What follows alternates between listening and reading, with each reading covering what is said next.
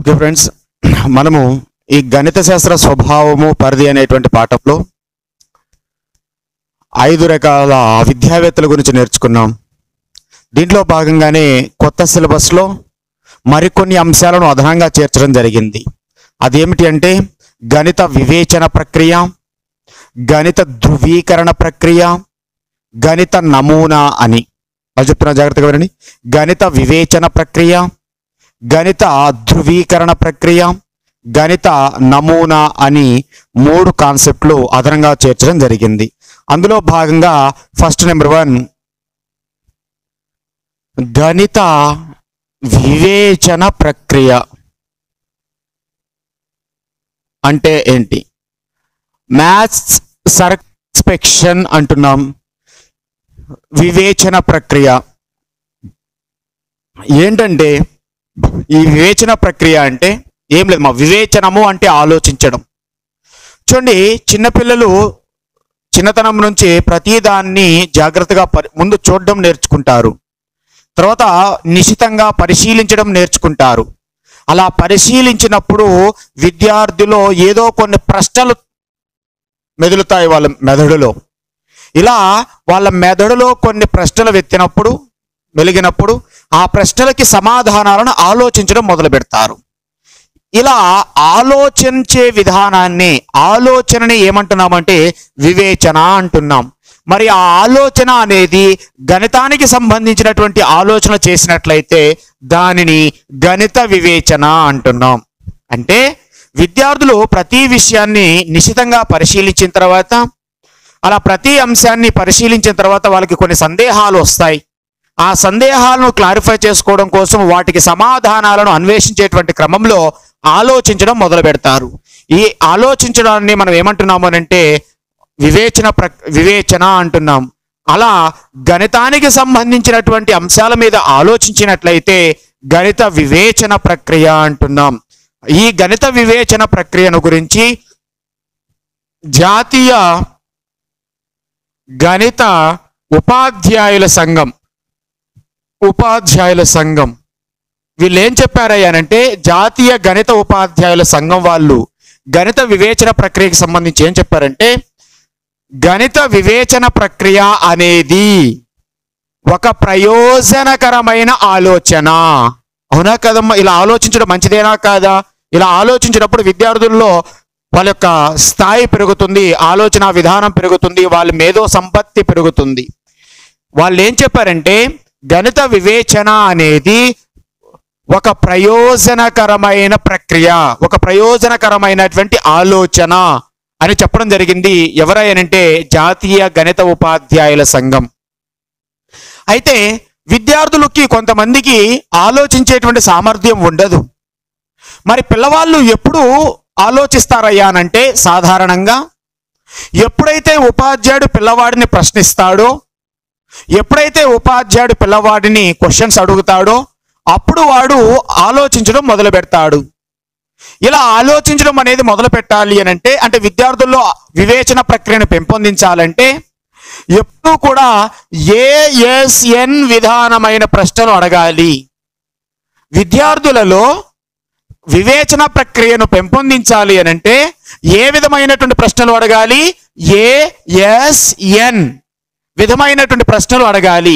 ఇక్కడ ఏ అంటే అర్థం ఏమిటయ్యానంటే ఆల్వేస్, ఎస్ అంటే అర్థం ఏమిటంటే సమ్ టైమ్స్, ఎన్ అంటే అర్థం ఏమిటంటే నెవర్. చూడమ్మ, నెవర్ అంటే ఎప్పుడు లేనట్టు, సమ్ టైమ్స్ అంటే అప్పుడప్పుడు, ఆల్వేస్ అంటే ఎల్లప్పుడు. అయితే విద్యార్థులలో గణిత వివేచనను పెంపొందించాలి అంటే ఏ విధమైన ప్రశ్నలు అడగాలి అని అడిగితే ఏఎస్ఎన్ విధానమైనటువంటి ప్రశ్నలు అడగాలి. మరి ఏఎస్ఎన్ విధమైనటువంటి ప్రశ్నలు అంటే ఏంటయ్యానంటే, సాధారణంగా చూడండి, పిల్లవాడు ఆలోచించేటువంటి గుణం ఉండదు వాడికి. అసలు ఎప్పుడు ఆలోచించాడు వాడు, ఎప్పుడు ఆలోచించేటువంటి గుణం ఉండదు. ఎందుకంటే ప్రశ్నించలేదు కాబట్టి వాడిని. అలాంటి పిల్లవాడిని నువ్వేం చేయాలంటే ఒకేసారి రోజంతా ప్రశ్నించే విధంగా తయారు చేయకూడదు. ఎందుకంటే మరుసటి రోజు బడికి పిల్లవాడు రాడు. ఫస్ట్ పిల్లవాడు ఎలా ఉన్నాడంటే, నువ్వు ఎప్పుడు ప్రశ్నించలేదు, వాడు ఎప్పుడు ఆలోచించలేదు కూడా. నెవర్, ఎప్పుడు ప్రశ్నించలేదు, ఎప్పుడు పిల్లవాడు ఆలోచించేటువంటి పరిస్థితి లేదు. అలాంటి పిల్లవాడిని ఆలోచించే విధానానికి అంటే విద్యార్థి వివేచించడానికి వాడిని సన్నద్ధం చేయాలి. సన్నద్ధం చేయాలి అంటే ఒకేసారి ఎక్కువ ప్రశ్నలు అడగకూడదు. ఎందుకంటే వాడు పిల్లవాడికి ఇంకా వివేచనకి అంటే ఆలోచించడానికి వాడు ఇంకా అలవాటు కాలేదు. అలాంటి పిల్లవాడిని నువ్వు సమ్ టైమ్స్ అప్పుడప్పుడు ప్రశ్నిస్తూ ఉంటే పిల్లవాడు ఆలోచన విధానం వివేచన ప్రక్రియ ప్రారంభమవుతుంది. అలా అప్పుడప్పుడు ప్రశ్నిస్తూ ఉన్నావు అని అంటే పిల్లవాడు అప్పుడప్పుడు ఆలోచిస్తూ ఉంటాడు. అలాంటి దశ నుంచి పిల్లవాడు ఎల్లప్పుడూ ప్రశ్నిస్తూ ఉంటే పిల్లవాడు ఎల్లప్పుడూ ఆలోచిస్తూ ఉంటాడు. ఈ స్థాయికి తీసుకెళ్ళాలి. ఒకేసారి అసలు లేని దగ్గర నుంచి ఎల్లప్పుడూ ప్రశ్నించే విధానానికి పోకూడదు. ఎప్పుడైనా సరే అసలు లేని దగ్గర నుంచి అప్పుడప్పుడు ప్రశ్నిస్తూ ఉండాలి. ఆ దశ నుంచి మళ్ళీ ఎల్లప్పుడూ ప్రశ్నించే విధంగా దశకు వెళ్ళాలి. కాబట్టి విద్యార్థులలో వివేచన ప్రక్రియను పెంపొందించాలంటే, వివేచన సామర్థ్యాన్ని పెంపొందించాలంటే ప్రశ్నలను ఏ విధంగా అడగాలి అంటే ASN విధానంలో అడగాలి. ఏ అంటే ఆల్వేస్, ఎస్ అంటే సమ్ టైమ్స్, ఎన్ అంటే నెవర్. అంటే ఎప్పుడూ కూడా అడగనటువంటి దశ నుంచి పిల్లవాడిని వివేచన చేయడానికి తయారు చేస్తూ ఉండాలి. సమ్ టైమ్స్ అంటే అప్పుడప్పుడు ప్రశ్నిస్తూ పిల్లవాడు వివేచన చేసే విధంగా తయారు చేయాలి. తర్వాత దశలో ఎప్పుడూ ప్రశ్నిస్తూ పిల్లవాడు ఎప్పుడూ వివేచించే విధంగా విద్యార్థిని తయారు చేయాలి. దాన్ని మనము వివేచన ప్రక్రియను పెంపొందించడానికి ఈ విధానంలో మనం ప్రశ్నలు అడగాలి అంటున్నాం. అయితే విద్యార్థులలో వివేచన సామర్థ్యాన్ని ఇంకా పెంపొందించాలంటే మనం ఏం చేయాలి అనంటే కొన్ని జాగ్రత్తలు తీసుకోవాలి. జాగ్రత్తగా గమనించండి. ఒక సమస్యను నేను సాల్వ్ చేస్తూ ఉన్నాను, నేను బోధన చేస్తూ ఉన్నాను. నేను బోధన చేస్తూ ఉంటే ప్రతి సోపానం క్లియర్ కట్గా ప్రతి సోపానం వేసుకుంటూ అనవసరమైన సోపానాలు కూడా వేస్తూ సమస్యను సాల్వ్ చేశాను.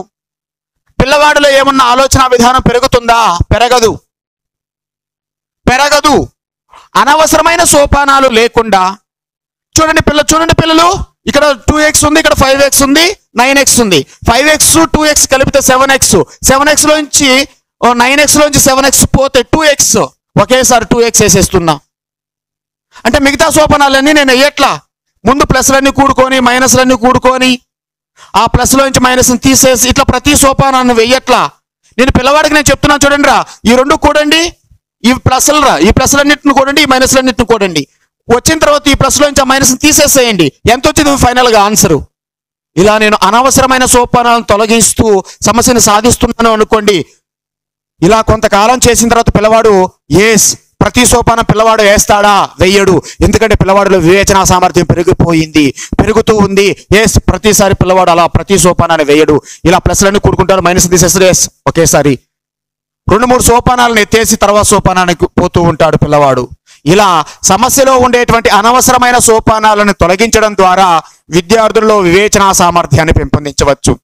అలానే సమస్యను ఒకే విధానంలో కాకుండా వినూత్నమైనటువంటి విధానాలలో, కొత్త విధానాలలో సాధించమని లేదా వేరొక పద్ధతులలో సాధించమని చెప్పి విద్యార్థులను ప్రోత్సహించాలి.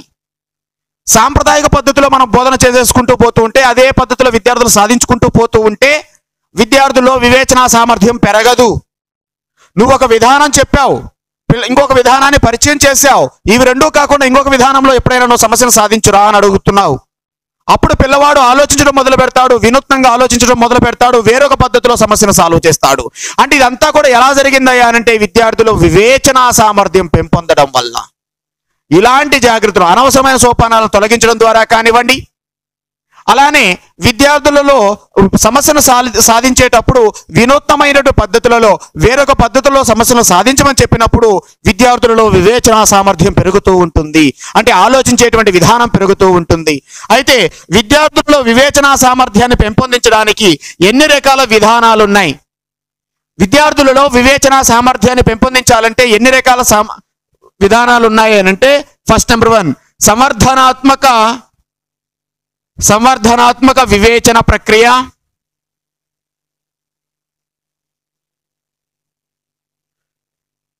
నెక్స్ట్ నెంబర్ 2 ఊహాత్మక వివేచన ప్రక్రియ.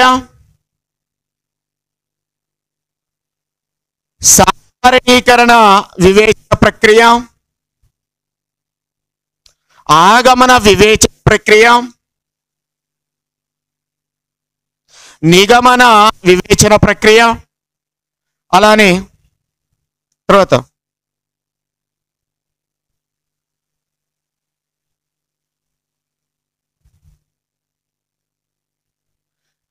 జ్యామితీయ వివేచన ప్రక్రియ,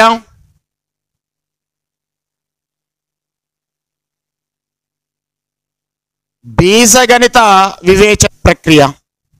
ఇలా విద్యార్థుల్లో వివేచన సామర్థ్యాన్ని పెంపొందించడానికి ఈ రకమైనటువంటి విధానాలు ఉన్నాయి.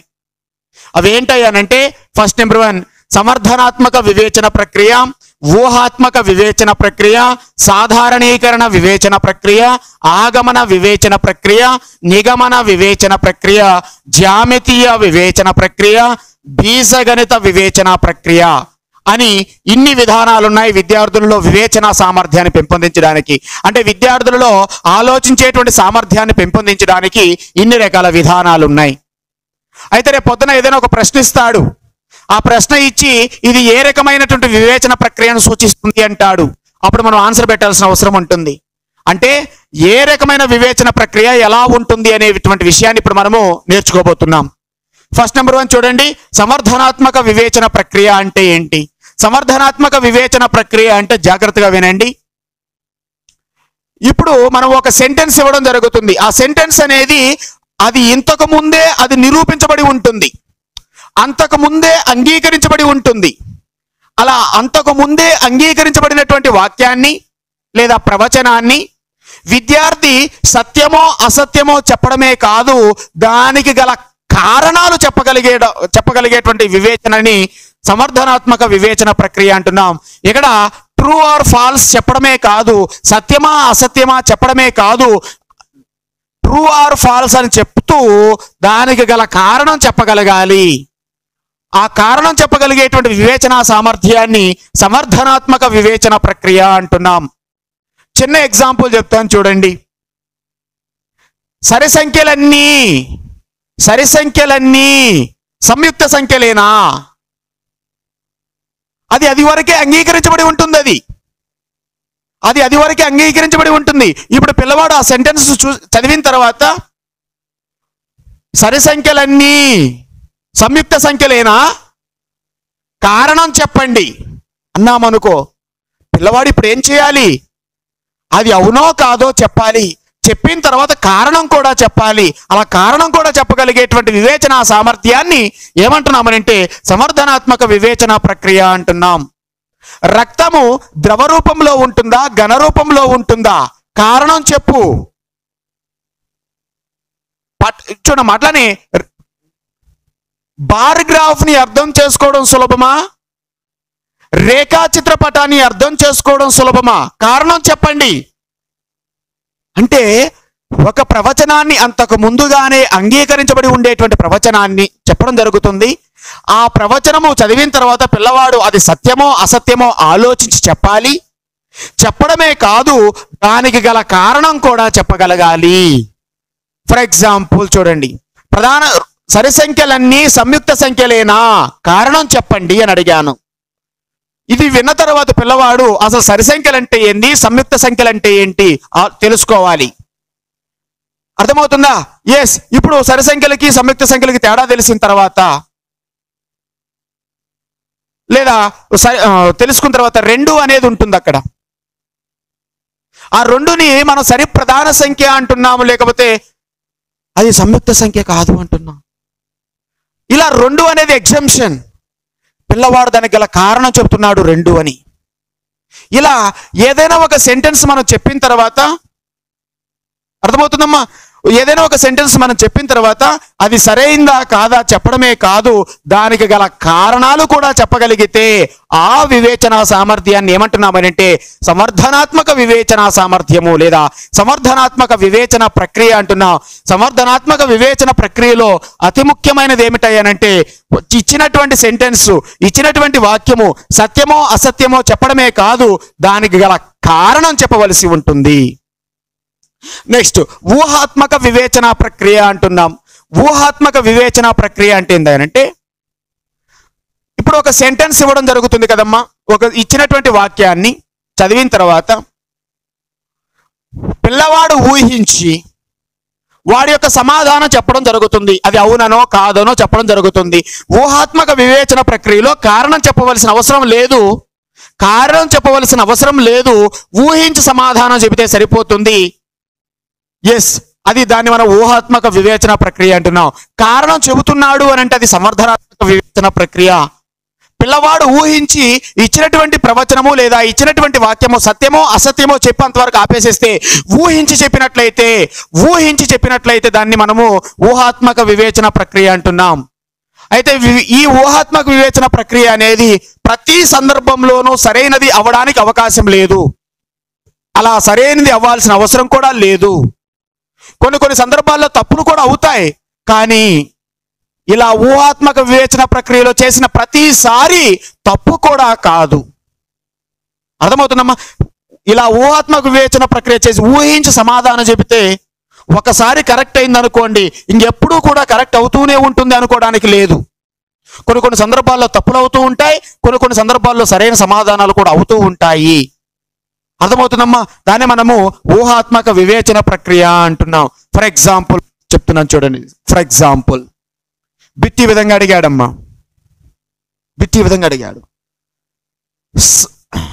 ప్రధాన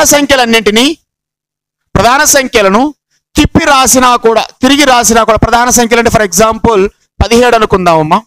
17 అనుకుందాం. ఆ 17 అనేది ఒక ప్రధాన సంఖ్య.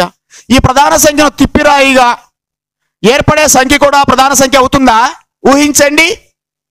అవుతుంది మేడం, అవుతుంది అనుకోండి. కొన్ని సందర్భాల్లో అవుతుంది, కొన్ని సందర్భాల్లో కాకపోవచ్చు. For example 20, for example 23, 32. ఇది ప్రధాన సంఖ్య కాదు. ఇలా ఊహించి చెప్పినప్పుడు కొన్ని సందర్భాల్లో సరైన సమాధానం అవడానికి అవకాశం ఉంది, కొన్ని సందర్భాల్లో తప్పు సమాధానం అవడానికి అవకాశం ఉంది. దాంతో సమాధానంతో నీకు సంబంధం లేదు. పిల్లవాడు ఊహించగల సమాధానం చెప్పగలిగితే దాన్ని మనం ఏమంటున్నామంటే ఊహాత్మక వివేచన ప్రక్రియ అంటున్నా. ఊహాత్మక వివేచన ప్రక్రియలో ఏం చెప్పవలసిన అవసరం లేదయ్యానంటే కారణం చెప్పవలసినటువంటి అవసరం లేదు. నెక్స్ట్ సాధారణ వివేచన ప్రక్రియ అంటున్నా, సాధారణీకరణ వివేచన ప్రక్రియ అంటున్నా. ఈ సాధారణీకరణాల ద్వారానే, జాగ్రత్తగా వినండి, సాధారణీకరణాల ద్వారానే సూత్రాలు కానీ సిద్ధాంతాలు కానీ నియమాలు కానీ ఏర్పడుతూ ఉంటాయి. సూత్రాలు కానీ సిద్ధాంతాలు కానీ నియమాలు కానీ అన్నీ కూడా దేని ద్వారా ఏర్పడతాయి అంటే సాధారణీకరణం ద్వారానే ఏర్పడతాయి. ఈ సాధారణీకరణంలో అతి ప్రాధాన్యత కలిగినటువంటి అంశం ఏమిటంటే పరిశీలన. అసలు సాధారణీకరణం అంటే ఏంటి? పిల్లవాడు అనేక ఉదాహరణలు గమనిస్తూ ఉంటాడు. ఆ ఉదాహరణలన్నింటినీ గమనించిన తర్వాత విద్యార్థి తన నిర్ణయాన్ని చెప్పడం జరుగుతుంది. దాన్నే మనం ఏమంటున్నామంటే సాధారణీకరణము అంటున్నాం. జాగ్రత్తగా వినండమ్మా. ఇప్పుడు జాగ్రత్తగా వినండి. సాధారణీకరణానికి ఆగమన వివేచన ప్రక్రియకి చాలా దగ్గర సంబంధం ఉంటుంది. జాగ్రత్తగా వినండి. ఇప్పుడు చూడండి, పిల్లవాడు ఏమంటున్నా, రే చూడండి పిల్లలు, ఈ త్రిభుజాన్ని పరిశీలించండి, ఈ త్రిభుజాన్ని పరిశీలించండి. దీంట్లోనూ 180 డిగ్రీలు ఉందిరా, దీంట్లోనూ 180 డిగ్రీలు ఉంది, దీంట్లోనూ 180 డిగ్రీలు ఉందిరా. పిల్లలు, వీటన్నిటిని పరిశీలించిన తర్వాత నువ్వేం చెప్పగలుగుతున్నావు? సార్, త్రిభుజంలోని 3 కోణాల మొత్తం 180 డిగ్రీలు సార్ అని పిల్లవాడు చెప్పాడు. దాన్ని మనం ఏమంటున్నామంటే సాధారణీకరణ వివేచన ప్రక్రియ అంటున్నాను. అంటే ఉపాధ్యాయుడు కొన్ని ఉదాహరణలు కల్పించిన తర్వాత ఆ ఉదాహరణలన్నింటినీ పిల్లవాడు పరిశీలించి ఓవరాల్ గా వాడి యొక్క ఫలితాన్ని చెప్తూ ఉంటాడు. దాన్ని మనం ఏమంటున్నామంటే సాధారణీకరణ వివేచన ప్రక్రియ అంటున్నాం. చూడండి పిల్లలు, ఇవన్నీ ఆమ్లాలు. H2SO4 తీసుకున్నాను, దానిలో నీలి లిట్మస్ ని ముంచాను, అది ఎరుపుగా మారింది. అలానే HCl ని తీసుకున్నాను, దాంట్లో నీలి లిట్మస్ ని ముంచాను, అది ఎరుపుగా మారింది. అలానే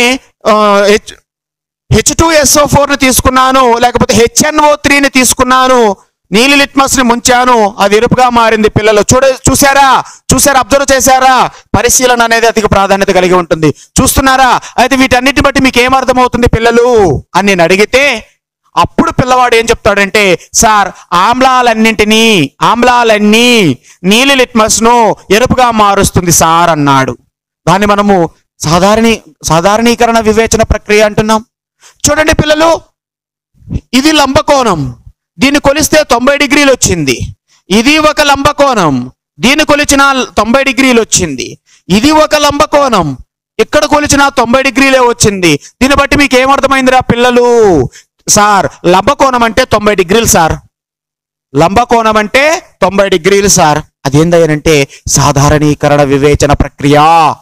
అంటే ఉపాధ్యాయుడు కల్పించేటువంటి అనేక ఉదాహరణలను పరిశీలించి దాని నుంచి వాటన్నిటిని పిల్లవాడు పరిశీలన చేసి వాటి నుంచి కన్క్లూజన్గా ఒక వాక్యం చెప్పడం జరుగుతుంది. దాన్ని ఏమంటున్నామంటే సాధారణీకరణ వివేచన ప్రక్రియ అంటున్నాం. నెక్స్ట్, ఆగమన వివేచన ప్రక్రియ అంటే ఏంటి? ఆగమన వివేచన ప్రక్రియ అనేది గణిత వివేచన ప్రక్రియలలో ఒక సహజమైనటువంటి వివేచన ప్రక్రియ. ఇప్పుడు ఆగమనము అంటే అర్థమే మనము బోధనా పద్ధతుల్లోనే చెప్పుకున్నాం. అనేక ఉదాహరణలు పరిశీలింపచేసిన పిమ్మట తన అభిప్రాయాన్ని చెప్పగలగడం.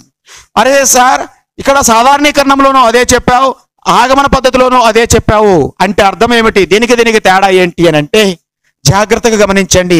సాధారణీకరణ వివేచన ప్రక్రియలో నేను ఉదాహరణలు కల్పిస్తూ ఉన్నాను. చూడండి పిల్లలు, ఈ త్రిభుజాన్ని పరిశీలించు, ఈ త్రిభుజాన్ని పరిశీలించు, ఈ త్రిభుజాన్ని పరిశీలించు, వీటి మూడింటిని పరిశీలిస్తే నీకేం అర్థమైందిరా అని అడిగాను నేను. అంటే ఉదాహరణలు కల్పించింది నేను, వాటన్నిటిని కల్పించిన తర్వాత పిల్లవాడు దాని నుంచి నువ్వేం తెలుసుకున్నావు అని నేను అడుగుతున్నాను. అప్పుడు పిల్లవాడు తన అభిప్రాయం చెబుతున్నాడు. అది సాధారణీకరణ వివేచన ప్రక్రియ. మరి ఆగమన వివేచన ప్రక్రియ అర్థం ఏమిటంటే ఇప్పుడు నేను సెంటెన్స్ ఇవ్వడం జరుగుతుంది, నేను ఒక వాక్యం ఇవ్వడం జరుగుతుంది. ఎవరికి? పిల్లవాడికి. పిల్లవాడు నిరూపించడం జరుగుతుంది అనేక ఉదాహరణలు కల్పించి. దాన్ని మనం ఏమంటున్నామంటే ఆగమన వివేచన ప్రక్రియ అంటున్నాం. జాగ్రత్త గమనించండి.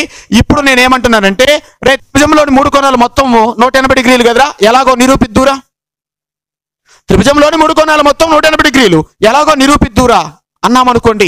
పిల్లవాడు అనేక రకాల త్రిభుజాలను గీసి అన్నిటిని కొలిపించి, సార్ చూడండి సార్ ప్రతి దాంట్లో 180 డిగ్రీలు వచ్చింది అని అన్నాడు. అంటే ఇప్పుడు దీనికి సాధారణ వివేచన ప్రక్రియకి ఆగమన వివేచన ప్రక్రియకి మధ్య తేడాను గమనించండి మీరు.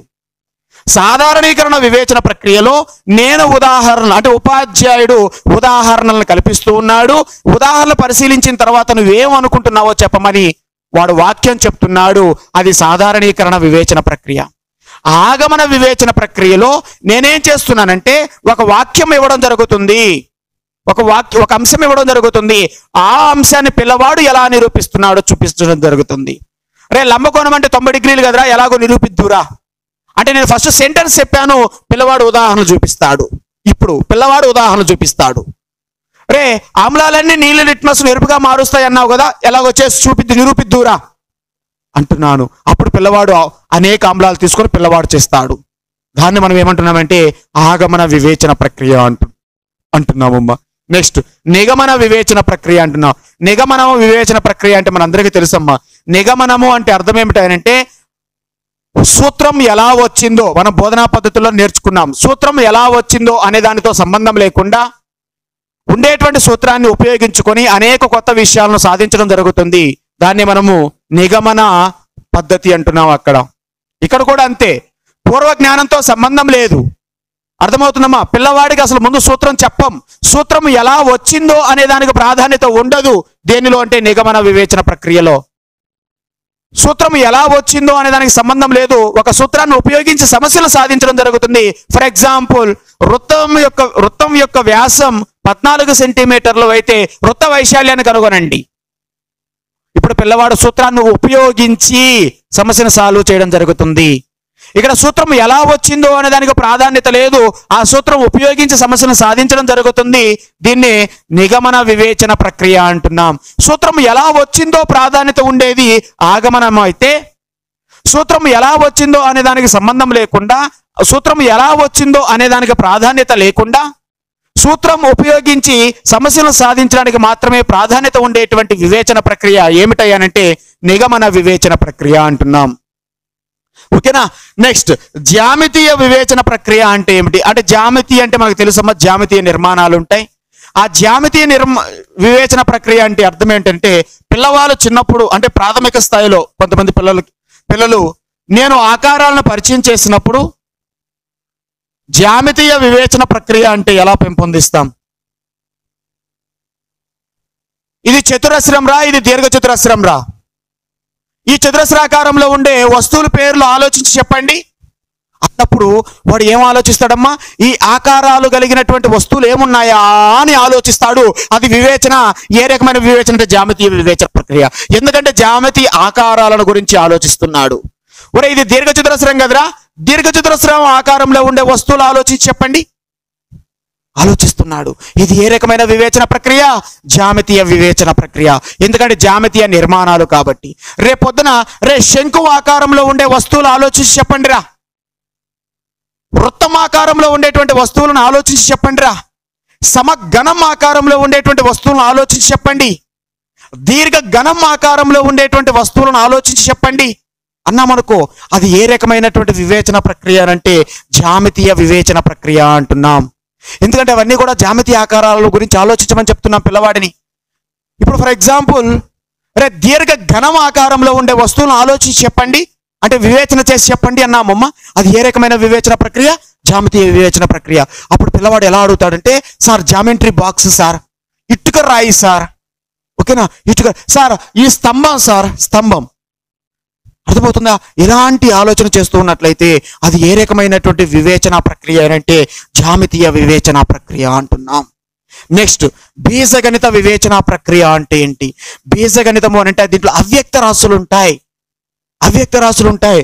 ఫర్ ఎగ్జాంపుల్ చూడండి అమ్మా, మరి బీజగణిత వివేచన ప్రక్రియ కిందకి ఎలాంటి అంశాలు వస్తాయనంటే, ఫర్ ఎగ్జాంపుల్ ఇది ప్రాథమిక స్థాయికి కొంచెం కఠినంగా ఉంటుంది, అయినప్పటికీ స్థాయికి వెళ్ళేసరికి ఇది కూడా చాలా సులభంగా ఉంటుంది వివేచన ప్రక్రియ. ఫర్ ఎగ్జాంపుల్ చూడండి, దీంట్లో అనుకోండి, ఎక్స్ అనుకోండి, వై అనుకోండి అంటుంటాను చూసారా, అలాంటి సమస్యలకు సంబంధించిన ఆలోచనలు అవి. ఫర్ ఎగ్జాంపుల్ చూడండి, శ్రీనివాస్ దగ్గర ఉండేటువంటి డబ్బుల కంటే శృతి దగ్గర ఉండేటువంటి డబ్బులు రెట్టింపు, శ్రీనివాస్ దగ్గర ఉండేటువంటి డబ్బుల కంటే శృతి దగ్గర ఉండేటువంటి డబ్బులు రెట్టింపు, వాళ్ళిద్దరి దగ్గర ఉండేటువంటి డబ్బులు 150 రూపాయలు అయితే వాళ్ళ దగ్గర ఉండేటువంటి విడివిడిగా ఉండేటువంటి డబ్బులు కనుగొనండి అన్నప్పుడు మనం ఏం చేస్తాం, శ్రీనివాస్ దగ్గర ఉండే డబ్బుల కంటే శృతి దగ్గర ఉండేటువంటి డబ్బులు రెట్టింపు. ఓహో రెట్టింపా, అట్టయితే ముందు శ్రీనివాస్ దగ్గర ఉండేటువంటి డబ్బులను ఎక్స్ అనుకుంటే శృతి దగ్గర ఉండేటువంటి డబ్బులను 2x అనుకుంటున్నాం. వాళ్ళిద్దరు దగ్గర ఉండేటువంటి డబ్బులు మొత్తం కలిపితే 150 రూపాయలంట. అంటే ఆ సమస్యను సాధించడానికి విద్యార్థి ఏం చేస్తున్నాడు, అనుకోండి ఒక అవ్యక్త రాశిని అనుకొని దాని నుంచి సమస్యను సాల్వ్ చేస్తూ ఉన్నాడు. అలాంటి వివేచన ప్రక్రియని ఏమంటున్నామనంటే బీజగణిత వివేచన ప్రక్రియ అనేటువంటి పేరుతో పిలుస్తున్నాం. ఇది ప్రాథమిక స్థాయికి కొంచెం కష్టంగా ఉన్నప్పటికీ అలానే స్థాయి పెరిగే కొలది అది విద్యార్థులకు సులభంగానే అనేది అనిపిస్తూ ఉంటుంది.